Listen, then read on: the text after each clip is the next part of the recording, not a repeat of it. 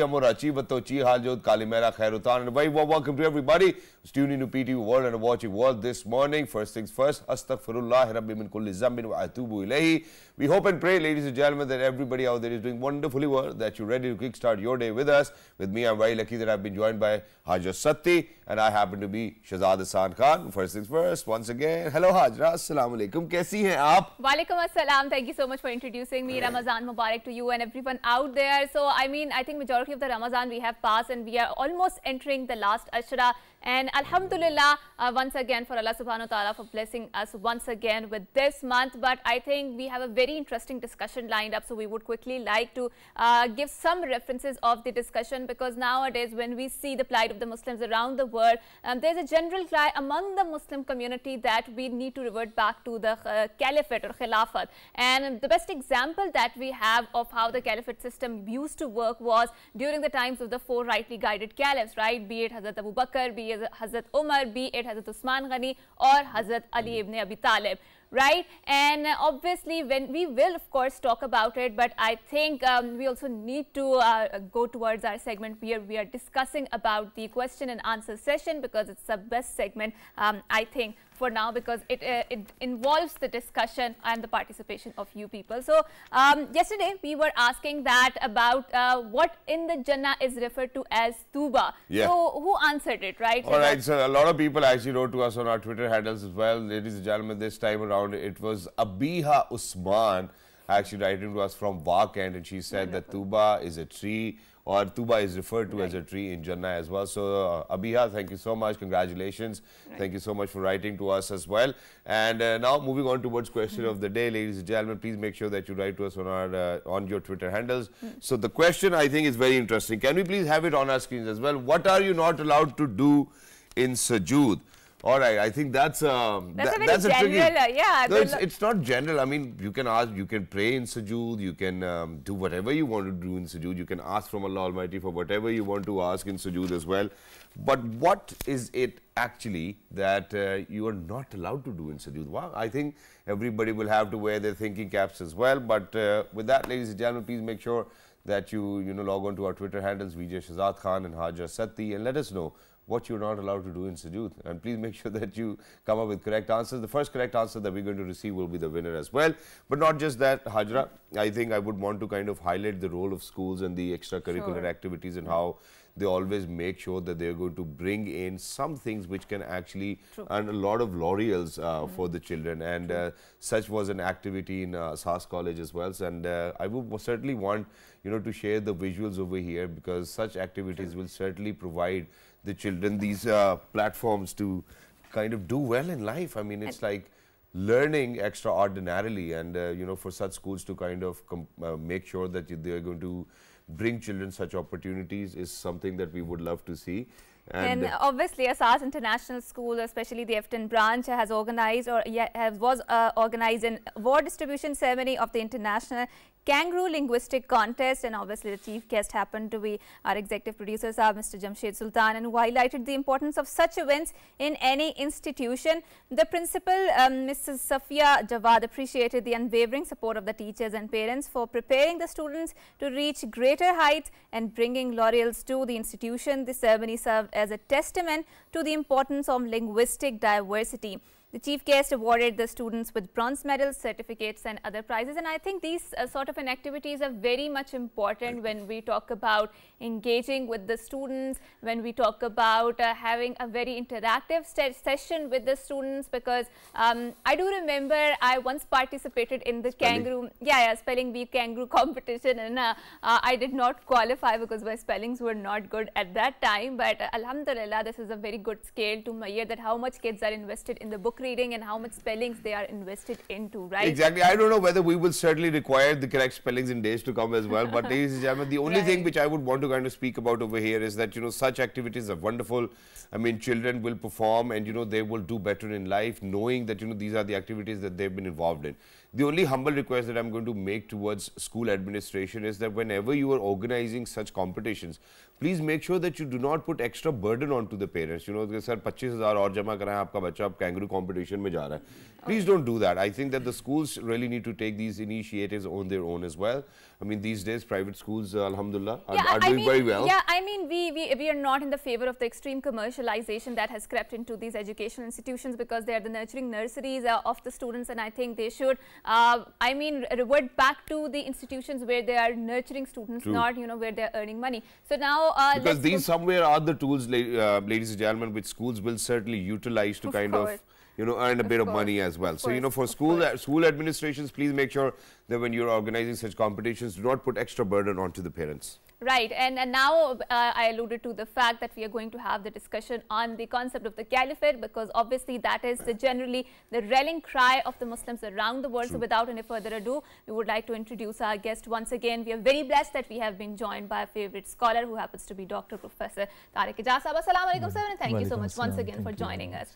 Right, and joining him, we are also very glad that we have been joined by Naat Khan, who happens to be Sayyid Zulfikar Gilani. Assalamu alaikum, sir, and thank you so much for coming to our show. Sir, thank you so much for joining us. Wonderful to have you over here. So let's start with Naat Rasool, and then we'll certainly move on towards the concept of caliphate. Please.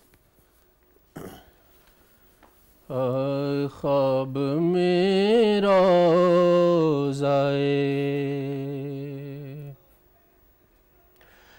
सरकार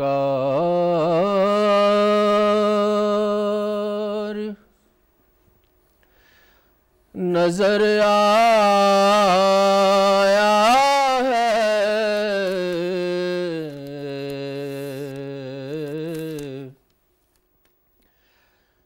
मेरे घर आज मेरा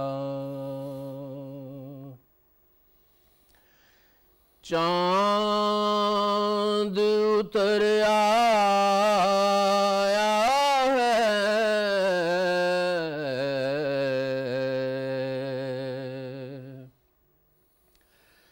मेरे घर आज मेरा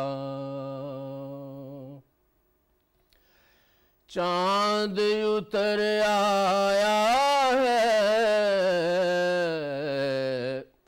ख्वाब में रोज़ाए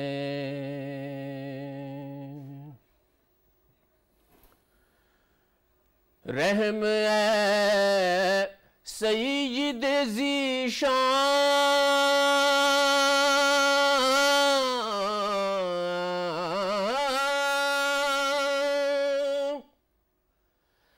के तेरे दर का फकीर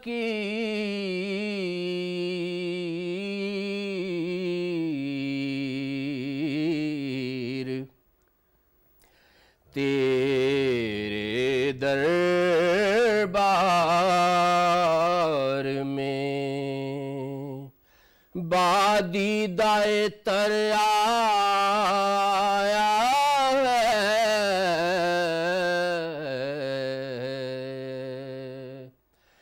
तेरे दरबार में लामकां शाह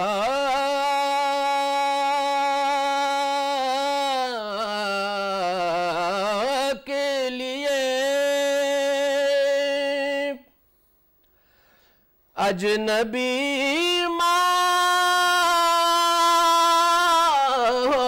माहौल नहीं,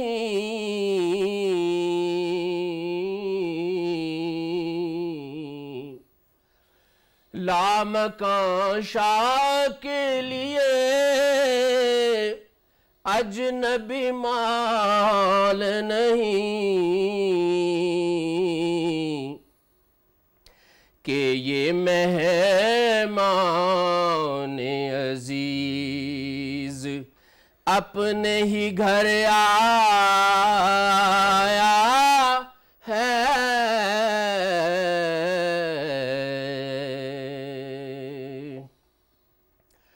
नजर आता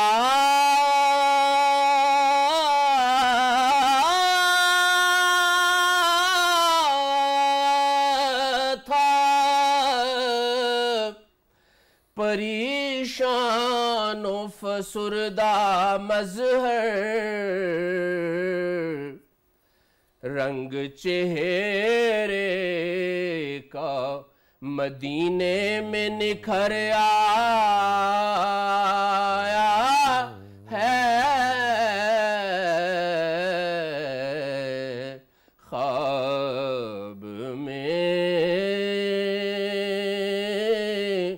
रोज़ाए Jazakallah. And I think we in early in the morning, and especially since it's Jummah, and so Jummah has its own significance, so we are vibrating with the spirituality and heightened spirituality, as I mentioned, especially that we experience in the Ramadan. So now kick-starting our conversation, and when we talk about caliphate, so Shahzad, I was going through this anecdote which I came across, that there was a person during Hazrat Ali's reign, his name was Al-Mughira, and he did not like the caliph. So what he did was he went to the Masjid al-Kufa, because that was at that time the capital where Hazrat Ali used to offer his sermons and offer his diplomatic activities, and he started talking ill about Hazrat Ali, and Hazrat Ali allowed him because he said that no, he has his expression. So I think that is the best example of the freedom of expression, where you can find such sort of expression, that a person comes and from the minaret of the mosque he starts speaking ill about the ruler of that time, right? So a lot of conversation about freedom of expression. We know that how much limited that freedom of expression is, especially in the modern world.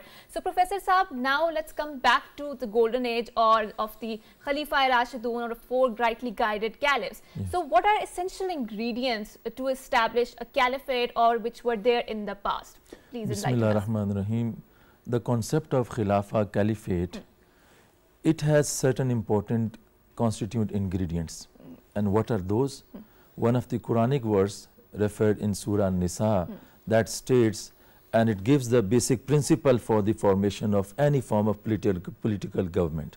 Ya ayyuhallazina amanu atiyullaha wa atiyur rasul wa ulil amri minkum. Number one, the first important characteristic of Khilafah is that is the unconditional, unqualified supremacy of the Quran and Sunnah. True. Not contradictory to anyone. And it will play its role as a supreme law of the land. And number two is that the caliph, he is the one who, there is not any specific form that Islam has suggested for the political governance.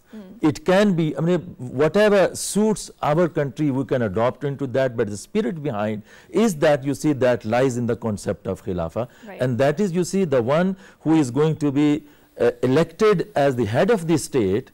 The basic principle of Khilafah is that he will be the trustee of the whole things, and the everything under him that will be working people, as a trust of the people. State. He is not the real honor. The real honor is Allah and the Prophet Muhammad sallallahu alaihi wasallam. Means that, of course, you see, their parameters given by the Holy Quran and Sunnah, they are to be implemented in judiciary, in executive, in everywhere, wherever, even in terms of the needs and requirements of the people, for the welfare of the people, bringing the people outside starvation, and then removing the economic deadlock of the poor people. In all these domains, actually, you see, the Islamic injunctions, they have to be ensured to be implemented. This will serve the purpose of caliphate. So which is why I think now that we are actually having this discussion, let's let's kind of have clarity in our minds. Yes. Now imagine that when we refer to as Khilafah, Khilafat, Caliphate, what happens is that most of the times us as Muslims, we take it as a concept which was introduced to us by our religion, right? Yes. Now that's number one. Now for you to tell us that, you know what, it can be anybody, but for somebody to kind of prioritize the interest of the people, the state, the judiciary, and making sure that the state progress and it is prosperous as well, for the benefit of all of those other people.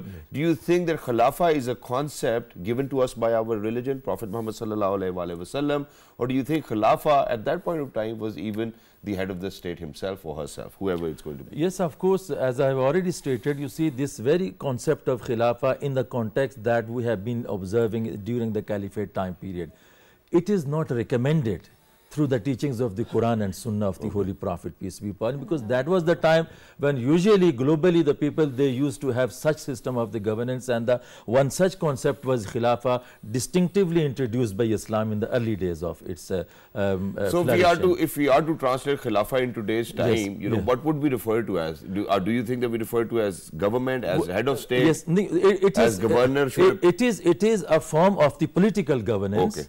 That it can be based on the presidential form of government, parliamentary concept based on the government. Like for example, when we see the examples of two caliphs, Hazrat Sayyidina Usman Ghani and Sayyidina Ali al-Murtaza raziyallahu ta'ala, and we can find out there are sunnahs of these in the lights of these two caliphs, that we can choose either of these systems which befits our country and the environment of And our how country. are the two appointments like different? Hazrat Usman Ghani raziyallahu ta'ala anhu, I mean, for his appointment, 6-member committee was constituted for the choosing of the candidate for the caliph.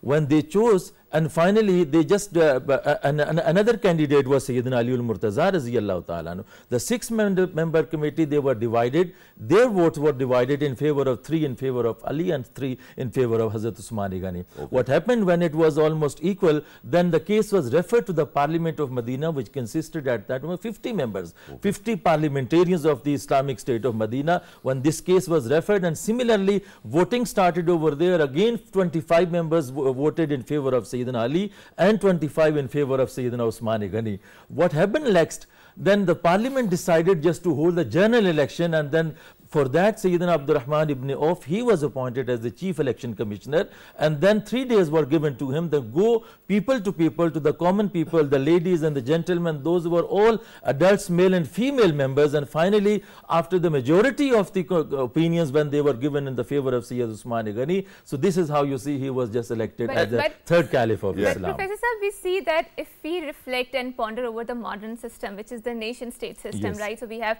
52 or 53 Muslim states, right, generally, and those are organized over the capitalist economies. Their armies are organized according to Clausewitzian principles, and obviously the political system generally they follow is generally the liberal political system, which was established post World War II. But if we reflect and think back over the concept of Ummah or the concept of Caliphate, we see that Muslims anywhere around the world has the same rights and responsibilities. We are there in the West, we are in the North, South, anywhere in the world, right?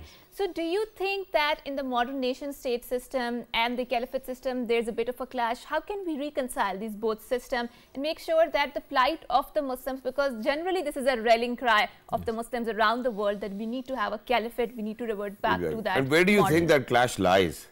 Let's highlight that as well. This, the modern concept of political nationhood, the concept of political nationhood, basically it is, we can find out the same roots from the Constitution of Medina as well.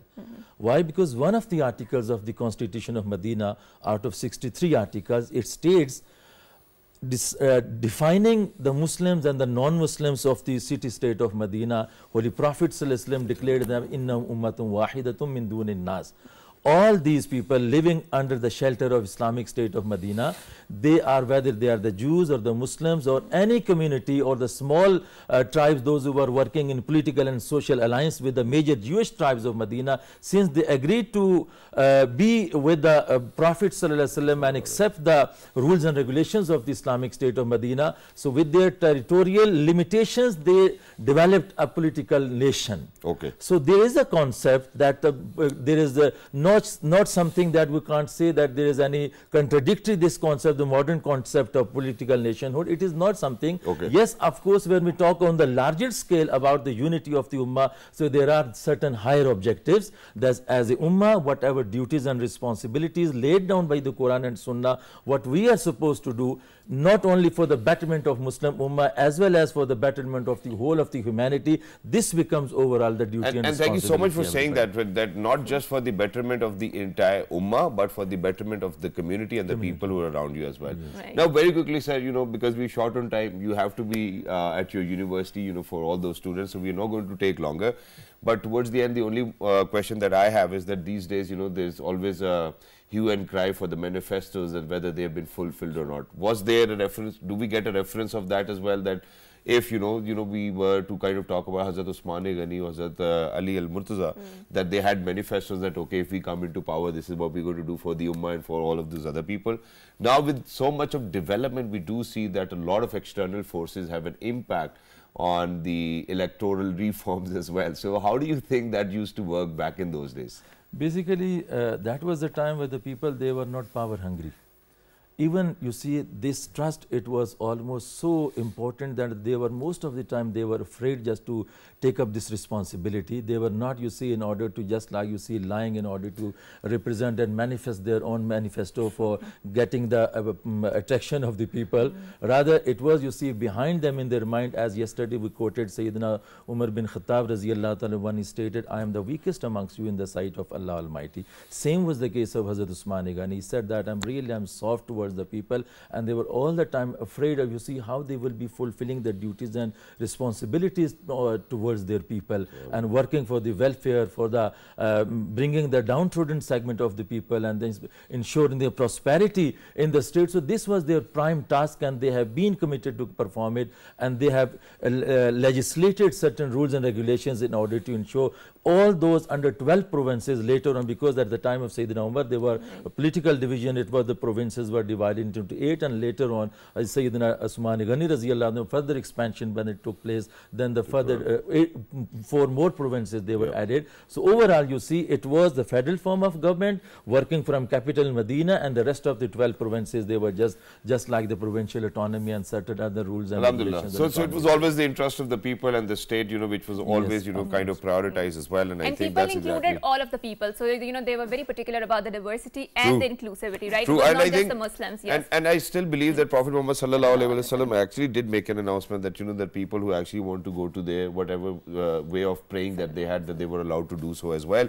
So that was a concept of inclusive community as well. But thank you so much, Professor Saab, for being with us. Thank you so much, Mr. Sayyid Zulfiqar Ali Saab, for being with us. It was wonderful to be in conversation. For everybody who's out there, ladies and gentlemen, it's not a coincidence. I think that, our entire team, they truly deserve the credit that they planned it in such a way that we now will actually have somebody who at a very young age have been contesting for the provincial assembly. What was her manifesto? Why did she actually wanted to be out there to represent her community? She hails from Bunair. We will be in conversation with her. And so to make sure that you don't go anywhere, we'll be right back. Good morning. Good morning.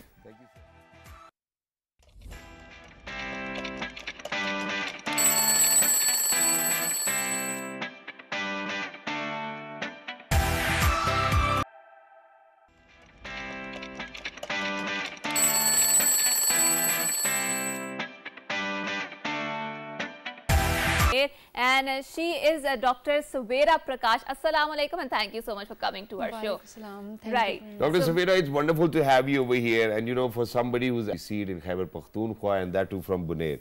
I mean, this is the part of information which everybody would know. And you had a very famous slogan, vote bachao worka worka. I think if that's what it was, if I'm not wrong, was it this one? Vote bachalo work away. Vote bachalo work away. And while I was looking at the videos of you doing your election campaign, it looked like as if they were massive following, people were after you. Why in the first place for you to become a doctor first, spend all of your father's money in the medical college and then come to the political scenario? Why did you choose to do so? Basically, I wanted to become a doctor because I was inspired by my father. He's a doctor by profession. He used to help the poor people. He would treat them for free. He would even give the medicine for free. So I wanted to help people. I thought as a doctor I could do that, but when I was practicing my medicine, I saw there were a lot of bigger problems and especially challenges that the poor and women were facing in the government hospitals. Because of lack of facilities, the patients were also suffering, and that would result in them getting frustrated on the doctors. So it was like a problem for the doctors and the patients for both.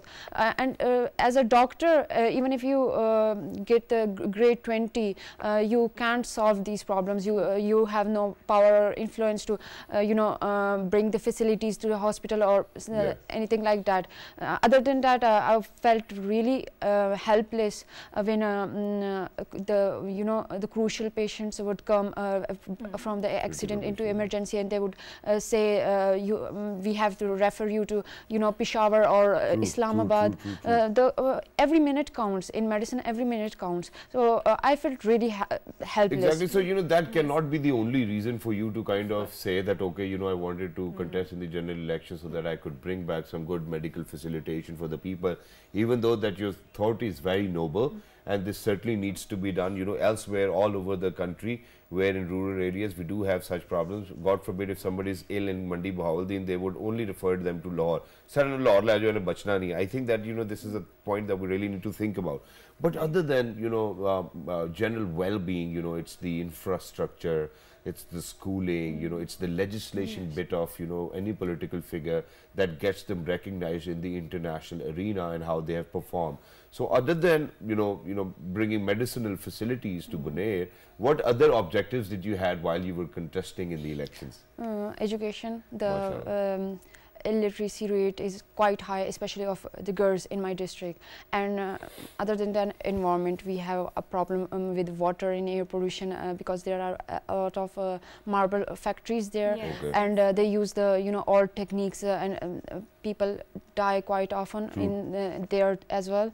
And I could choose to just submit my documents for the reserve seats, but I heard that I got to know that there was never a female contesting from district Bonaire. So I felt like it was a challenge. It was something to be done. But now are you reconsidering that? Are you reconsidering that? Because imagine that if you were to be kind of nominated on a reserve seat, you might be in the parliament now or in the provincial assembly. But for you to kind of go out there and contest and making sure that you're going to stand on what you just mentioned, that gender equality as well. Do you believe in it? Do you think that? Also, I'm pretty sure the environment of Bonaire is very different from the Islamabad, because Pakistan have a different subculture. Is it encouraging or not? Obviously, and when you were campaigning, there were lots of challenges. I'm pretty sure that you have encountered. So, can you relate to us your journey? How was it campaigning there? What were some of the problems, opportunities, or distinct environment that you encounter in that elections, and what are some of the learnings I like to ask you that you learned from there? Honestly, when I was submitting my documents for the general elections, I was I had this hesitation in my mind, like, who would vote for me? Nobody knows me. What will I do? Everything like that. But then I thought, as a candidate for reserve seat, people won't know me. There wouldn't be that much exposure as much in the general elections. So I thought at least I can make an effort to bring some sort of to decrease this inequality, this gender gap through general elections. So I contested. It was really, a remarkable journey. It literally altered all the stereotypical approaches and media portrayals of my district, because it is quite accepting. The people there are quite accepting and quite diverse. So it showed to the world, to some extent, I played a role in this, and I'm proud of the wonderful. And I think your failures are your biggest teachers, right? So if you think that if you are, so you can always tweak the strategy according to that, and I'm pretty sure you have learned a lot in this journey of the political processes. But now let's move to your social activism, and you talked about how it's hinged around the healthcare system, and you're often interested in the education reforms as well. So far, obviously, there's a very distinct environment, or a different sort of environment, a very particular environment in a Bonaire district, right? So do you in the future you want to venture into the education, and if so, what are your plans through which you want to take or change the environment of that particular area? I think my first choice and my first step would be to try to help the poor. My plan was to do it through Benazir income support program, Right. because there are people, entire families depend on this program. So if their monetary hesitations become less, they can send their children to the schools. Even in government hospitals, they have to pay for the traveling. They consider it a fee, so they hesitate to send their children. That's the biggest issue. Then we have, for the girls, we have only a few schools and only one college in Bunair, government college. And when I was studying my school in Bunair, there was only one private school where we could study the books in English, the science and all that. So there are quite a lot to do, like a lot. And we would certainly want to wish you best of luck as well. But now this is where the conversation is going to get really interesting. Now imagine that, you know, that alhamdulillah that you were able to represent a political party which happens to be the oldest. You know, so remembering late Bhutto Sahab as well, and not just that, Bibi Mohtarma, and I think that the legacy continues to live in where, you know, Bilawal alhamdulillah has served as the foreign minister for our country too. Now what I would want to ask you is that for somebody who was not known to the people, you know, was able to score a ticket for herself for provincial assembly and wanted to contest the election, we've spoken about it. How was it when you went onto the ground? How was it received by the people? You know, that cult that Pakistan People's Party has always had. You know, or any political party would have that. You know, they will always have that following. So how was it that when they saw such a young, talented, amazing lady who wanted to work for the people of Bunair, how did they receive it? And was it difficult for you early on to, you know, give those speeches just the way the political leadership does every single time they inspire, they influence people? Were you able to do that? Or did you have to go through a lot of hard work, writing it at night and then delivering it in the morning? There was hard work, yes. But the thing is, I got quite an edge being a female and minority. I think it gave me an edge because as soon as only one article was published about me contesting in the elections, the people of Bunair supported me so much that that article. You're everywhere on YouTube. There are articles everywhere on you know, about you. I mean, people are chanting slogans. Not just the national media, international media has also covered it. So that was, I mean, a very, very big news. But Dr. Sahiba, we've seen that politics is, I think, a 24/7 job. It requires a lot of energy, it requires a lot of time, and it requires a lot of patience also. But at the same time, your field of medicine, it also requires a lot of energy, a lot of time. How do you balance between both of them? Do you feel that when you engage in the politics, your profession is suffering, or other way around, if you are in the medicine, you know, the politics is suffering? How do you balance the very fine line between both of demanding professions? I'm not focusing on the medical part for now, because as you said, politics needs a 24/7 time. So for now I have joined a CSS Academy. Oh, wonderful. It will help, I hope that so if not a political leader, you want to be a civil servant and kind of contribute towards your cause. Is beautiful. But so bringing the conversation back, and thank you so much, Haja, for, you know, kind of asking that question, because that kind of sorted it out for her as well. So now you come down to, okay, I'll come back to this, but I want, because this is where, ladies and gentlemen, I said earlier that it's going to get interesting, and that is that, so you, alhamdulillah, are a daughter to a Christian mother and a Hindu/Sikh father over here in Khyber Pakhtunkhwa, Bunair. Now, you know, for somebody, because you just mentioned yourself, which is why I remembered this, that, you know, as a minority contesting an election, did you ever feel like a minority? You know, for example, if you are to talk about Bunair or in Pakistan, and do you think that, you know, if you would have won the election, you would have done something to eradicate these gaps in between? Because Quaid-e-Azam Muhammad Ali Jinnah, you know, I've always kind of reiterated that you're free to go to the temple, you're free to go to your mosque, you're free to do whatever you want to do in the motherland we call Pakistan. Please. No, I didn't feel like a minority at all, because I never got discriminated as a minority in Bunair. As a girl, as a female, yes, totally, but as a minority, never. And there is this political philosopher, Ibn Khaldun, I think, who said for Asabiya, you know, a group of people, like-minded people, they, you know, need, the first thing for them is bloodline. Religion comes second. I am a Pashtun girl. Right. People accepted me as a Pashtun and as a Wonderful. Pukhtana. Right. That's why they, bestowed me the title of daughter of Bunair, in even the title daughter of Khyber Yes. Pakhtunkhwa. Yes. Mashallah. So that was, they literally, I got so much support, so much love. I could never imagine that I'd be. But you know, there's a reason why I kind of asked you or posed you this question. The reason is that, you know, for the kind of life that I've spent, I've come across a lot of political figures and I've seen a lot of political figures using a lot of, emotional tactics, a lot of, unfortunately, religious tactics, a lot of sort of tactics which they thought that, you know, is going to get them a lot of vote back. Now imagine that, you know, if I am to say that, you know, people would say rather stuff which is probably not true, but just because of the fact that they want to garner so much of attention, they would use it as a card, right? कि sir वो थोड़ा सा जरा religious touch भी दे दे, थोड़ा सा ये वाला touch भी दे दे, you know, and people do it, you know, so that they, because they're hungry for votes. Now this is something which I would want to kind of appreciate over here, that you've been so honest about your political campaign, that rather than using your card, you didn't do that, because you already had this vision that you want to work for the betterment of the country rather than deteriorating the image itself. So congratulations to you, first of all. I want to give you a big round of applause because you truly have those leadership skills. Now coming back to where you said that you want to join the academy, why would you want to join the academy? Why not still contest the elections, or probably, you know, get your name listed in the reserved seat, you know, so that you can come into power, deliver, and then you can contest later on. So why are you giving up on your dream of being a member provincial assembly or member national assembly? I'm not. Okay. I will be trying my best to do something for the people, something for humanity. As a politician. वैसे वही ठीक होता है लेकिन मैं ये चाहता हूँ कि आप जरूर आएं पावर में और आप पाकिस्तान के लिए काम करें.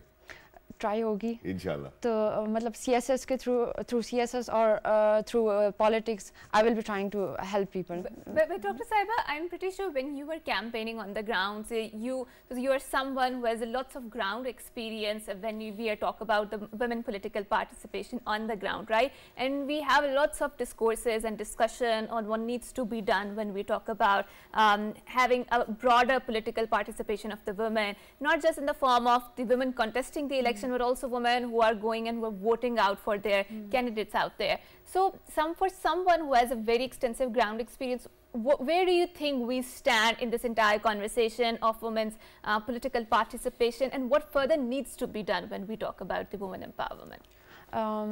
I've noticed that I can't answer this about the entire Pakistan. Sure, I can but Bunair, yes. talk about Khyber Pakhtunkhwa or the Yes. rural tribal areas Yes. like Bunair. Yes. The women, no matter how much I try to do the door-to-door campaign, go to women, talk to them, encourage them to go out and vote, not for me, but go out and vote. That didn't. So there are still limitations and hesitation. As I said before, no women had contested from district Bunair. So I will try my best to bring some change step by step, slowly. And do you think that it's probably because of the environment, culture, or the men of that particular area? Because I think for us to kind of come and talk about how women were not probably, whether they were willing or not is a different question, but whether they were allowed or not is a different question. So how do you think that you would be able to change the mindset of the people that we really need to liberate the women population of Bunair and Khyber Pakhtunkhwa, and liberate in a way where we certainly stay close to our religious values, our cultural values, but let us allow women to kind of contribute towards the economic prosperity, towards the general well-being of the entire community, for the roles that or a be mother their needs to own play. decision maker, Yes, right? yes, So yes. decision maker is the key word here. Yeah. From my own experience, Sure. I've got more support from the males.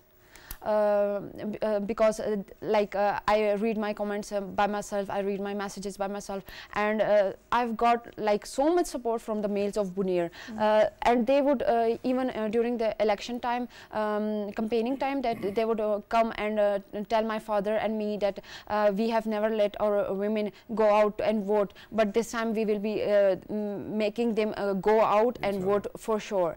So it's step by step, slow change. And I'm pretty sure you belong to a family, so your father is a doctor himself, and he's also social activist, and so activism, we can safely say, runs in your blood, right? So how supportive was your family? Because I'm pretty sure there must be highs and lows when you were campaigning, so it's not a very fine journey, it's a rocky journey, and there are times when you feel like giving up, right? So how was your support system at that particular time? Because obviously when you talk about the environment of the Buneri, it's very different from Islamabad, from Karachi, from the urban areas. It has its own sets of particular culture or distinctiveness, right? As well, yes. Yes. So please go ahead, talk about it. They supported my decision, as you mentioned that my father, spent a lot of money on me, on my medical education, and when I decided to contest general elections, he knew that I'll be leaving medicine. Right. So he supported me. Back then when I was submitting documents, he went with me, he helped me with all that, and throughout the campaign he was by my side all the time. So my family was very supportive. My cousins were not as much supportive. They were like, what are you doing? You are a Pakhtun girl, you are going out, you're sitting in the car waving to the people, like, yes. What are you political doing? figure, political leaders, so the cousins really need to kind of tone down their, I mean, I don't want to refer to it as jealousy, but I mean, it's your cousin, your sister, who's out there. Please let her do that. I think it's wonderful. Very quickly towards the end, there's one simple basic question which I'm going to put in front of you. You can think as much as you want before you answer it. Charlie Chaplin once said that you only need power when you want to bring harm to somebody. Now, for you to be in power and for you to be out there, how do you think, or why do you think that you really need a lot of power, or you really need to be a part or a member of provincial assembly to do what you want to do? Rather, being a doctor yourself, you can help millions of people out there, just like your father's been doing. Power corrupts. There's power corrupts. Yes. There's no doubt in that, but my parents have, instilled the values of compassion and sort empathy, of humbleness, empathy. Humility, yes. So I don't think, I've hoped that I wouldn't be corrupted by power, and I really, it was, a motivation, an inspiration. My inspiration always was Mother Teresa, because when I was later, I asked my father that when I grow up, what will I become? I would ask my father about it.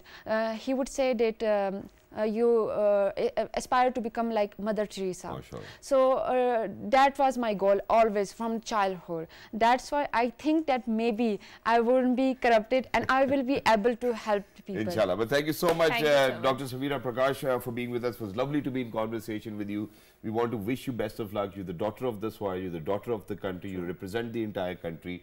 Thank you so much for being with us. And may Allah be with you, and however you pray for yourself, I think, please make sure that it goes that way as well.